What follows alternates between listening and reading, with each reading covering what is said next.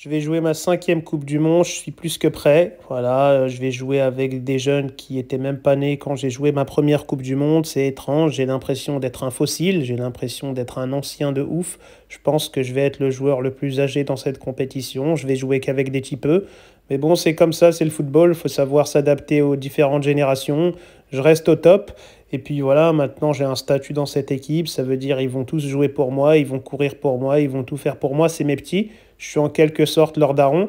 Et puis voilà, cette 5e Coupe du Monde, je pense qu'elle se passera bien. En tout cas, je m'entraîne bien, je fais 50 milliards de pompes par jour, 50 000 heures de gainage. Je suis prêt, je vais arriver, je vais être au top de ma forme.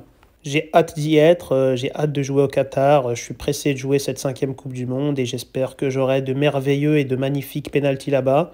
Voilà, j'y vais pas que pour jouer, je veux mettre des pénaltys. Voilà, c'est mon dernier challenge, c'est ma dernière Coupe du Monde. Je veux mettre là-bas au Qatar les plus beaux pénaltys que je peux, le plus de pénaltys possible, et j'ai envie de marquer l'histoire aussi à ce niveau-là. Et en tout cas, voilà, je pense que j'y arriverai avec l'aide des arbitres et de toute la corruption que je peux mettre en place, je pense y arriver.